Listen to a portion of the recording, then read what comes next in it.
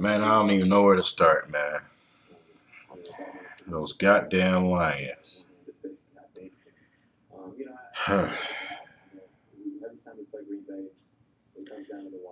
Detroit Lions lose to the fucking Vikings. I'm not even gonna say the Vikings.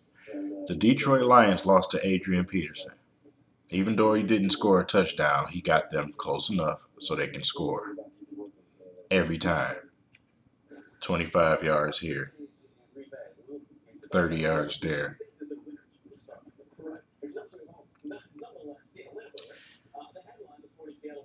The Lions need to get their shit together. You know what I'm saying? Like I said, I don't want to sound like a lot of these Detroit fans I'm hearing on the radio and stuff like that, man. I mean, but at the end of the day, the Lions coaching staff need to get their shit together. And I'm going to tell you why. Number one, Adrian Peterson. Adrian Peterson run the football all up your ass like it's nobody's business. You had one guy to stop, which was Adrian Peterson. Teddy Bridgewater didn't even throw for 200 fucking yards yesterday. Guess who beat the Lions? Adrian Peterson. You knew where they was going. You knew who they game plan for. Adrian Peterson. So, why the hell couldn't a whole football team stop one damn guy? Let's see, it's a couple of reasons. One reason, because you can't get your team to fucking tackle. Nobody wraps up. I seen guys bouncing off of Peterson like fucking ping pong balls because you want to try to go into this guy with your shoulder. Adrian Peterson is an ox. You don't tackle Adrian Peterson like that. You're a professional football player. You should know that. They don't wrap up. We've seen it with the Chargers. They still can't tackle. They look like the 2004 Lions, I guess. Non-tackling defensive players. That's crazy to me. Number two, the Detroit Lions need to stop fucking lying about DeAndre Levy. They say it's a rumor about the parasite. Okay. They say he has a hamstring injury. This guy's been out since fucking preseason. If you ask me, yes, DeAndre Levy has a fucking parasite. He hasn't been working out at practice. He's been on the fucking sideline, just standing there. Parasite. Fucking around in Chile. Somewhere he ain't got no business being in the off season. Riding on top of planes, eating all that foreign foods, and all of that stuff. I just don't get it.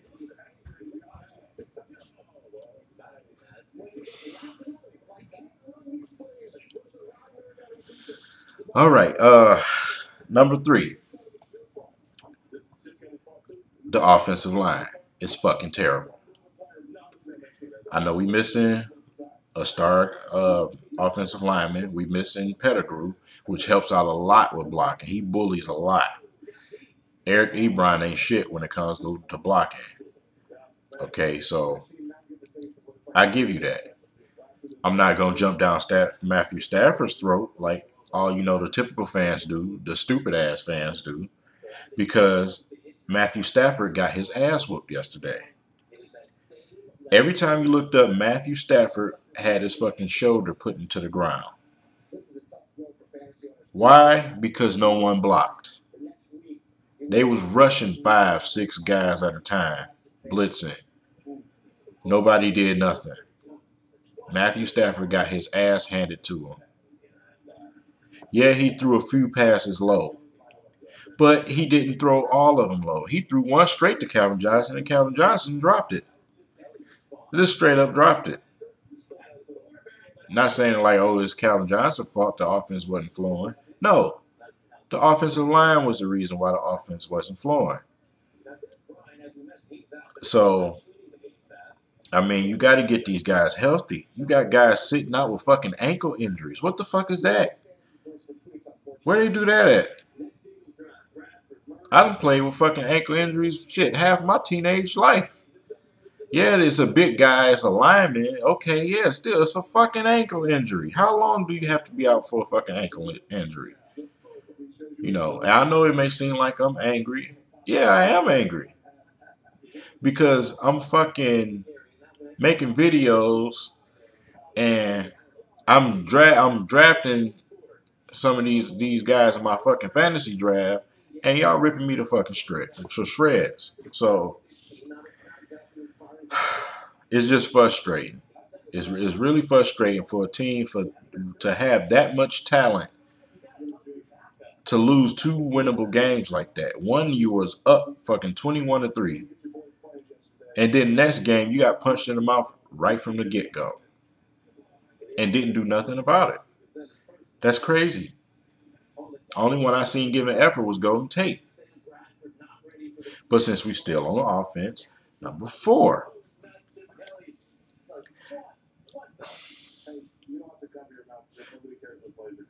Jim Caldwell.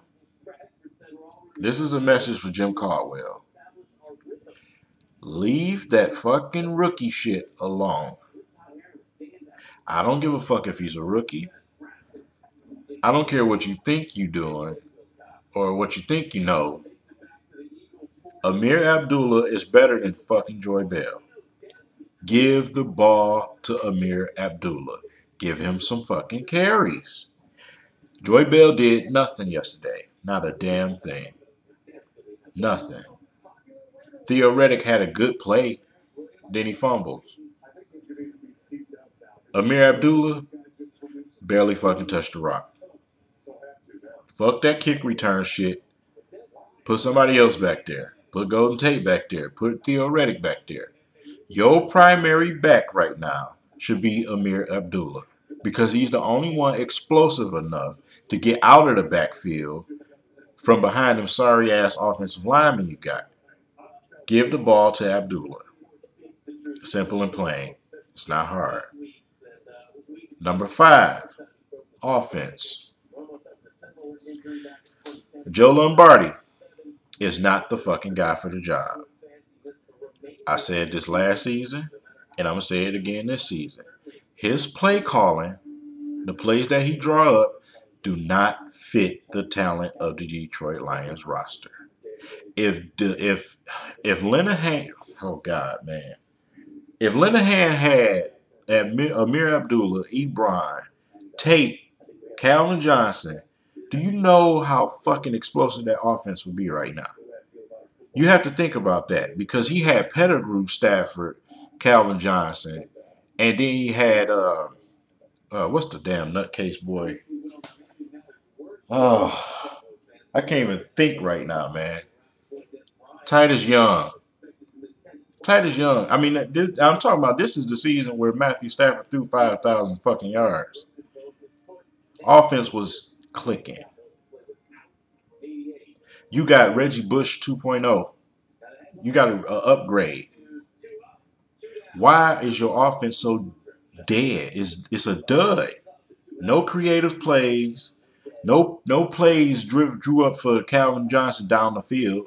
It's always shit 10 and across the middle or some 5 and out bullshit.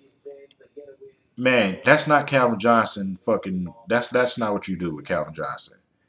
Give Calvin Johnson to fucking Tom Brady and watch what happens. Or Aaron Rodgers. Let's see if they throw him some fucking 5-yard plays. Or, I mean, it's bullshit. That offense is bullshit. It's straight up bullshit. And there's no other way to put it. And, I mean, you know, Jim Caldwell, you got to say something. You got to do something. Because, I mean, it's no reason that offense should not be clicking. That roster that Mayhew built is fucking beautiful. And you're ruining it. Your offensive coordinator is fucking ruining it. He's ruining it. And that's simple and plain. It ain't no other way to put it, man. You know what I'm saying? We got to get that ball moving. We got to run that football. And if you're going to do that, you got to have Amir Abdullah to fucking do it. Bell is a complimentary guy. I love him. Detroit native. Represent the city. But he's a backup. He is not a starting running back. Flat out.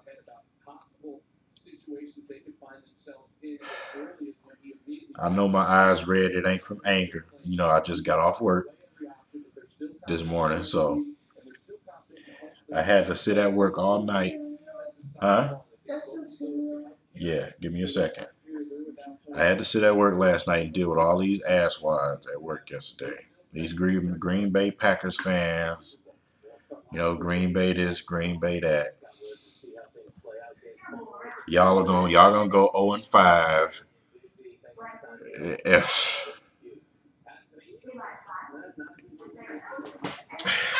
give me 1 second.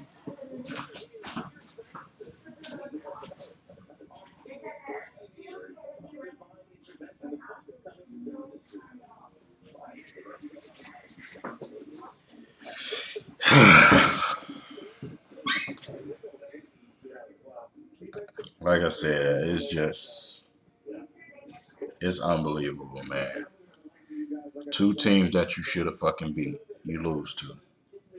And then you expect to fucking beat Denver, the Seahawks, and the Cardinals. The Lions fuck around and be 0-5. 0-5 like a motherfucker. And that's just being real. Because I don't the defense can get there. I honestly don't feel like they did too bad of a job. They made shit. Adrian Peterson coughed the ball up 3 times. Even though he ran the ball like he did. But you missing what the number one tackle, the number one guy in the NFL in tackles, and that's Levy. Led the league in fucking tackles. That's your second line of defense. You didn't have a second line of defense yesterday. Because once Adrian Peterson got past them defensive linemen, he was gone.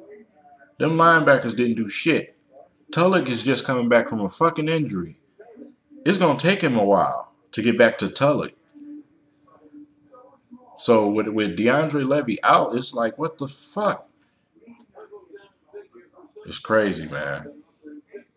You know, and like I said, them Green Bay fans, they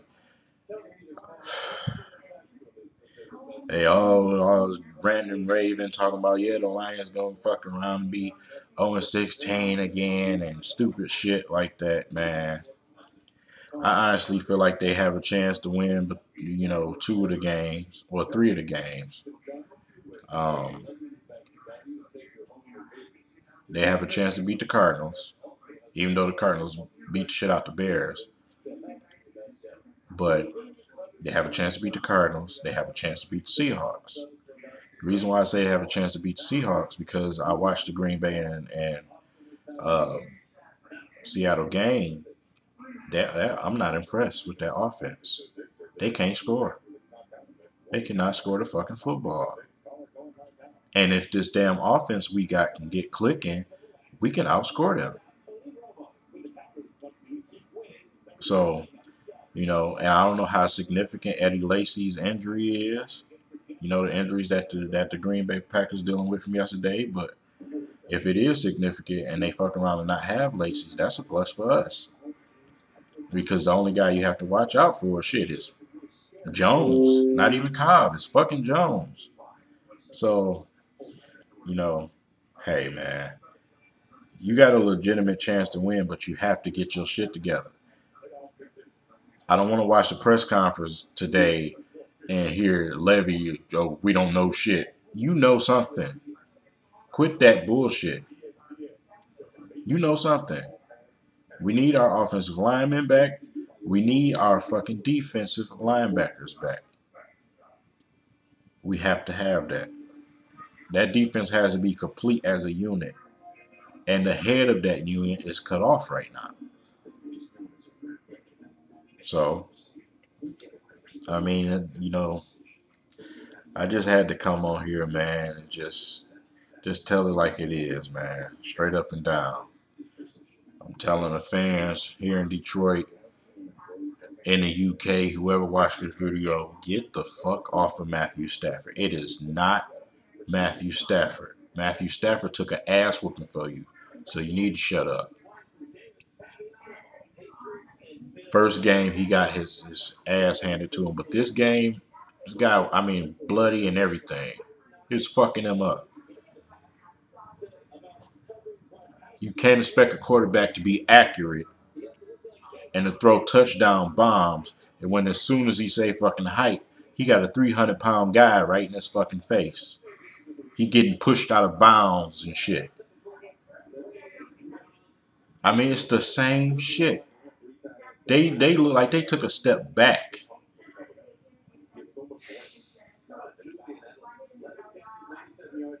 Maybe you should have kept Raiola fat ass in the middle. He was dirty, but shit. Offensive line looked better last year than you do now. Straight up, man. I mean, that's just crazy, man. I don't even want to watch. I'm sitting here looking at the TV. I don't even want to watch NFL Network because I already know I already know the bullshit they gonna say. You know what I'm saying? That's crazy, man. The fucking teams that won yesterday: Browns, Jaguars, Bucks, fucking Raiders. That's just 4 of the garbage teams that won yesterday. And the Lions get their ass whooped by the Vikings. Unfucking believable. I ain't got nothing else to say, man. You know, I'm gonna hit y'all up probably midweek with the week 3 preview.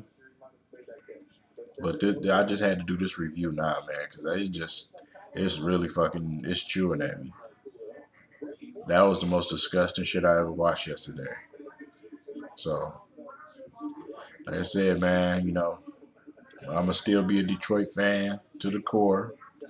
Even though, you know, if the team terrible, hey, whatever. It's not their time if it's not their time. So, but I'm not going to say after 2 games that they're not going to make the playoffs, especially not in that division. So, like I said, man, it's all about health. I said that in my first video. It's all about fucking health. That team has to stay healthy. And them little ticky-tack ass injuries. If Matthew Stafford, if your fucking quarterback is tough enough to fight through shit, why the fuck you got big ass linemen out with ankle injuries, dude? What the fuck is that? What the Anyway, man, I'll holler at y'all, man.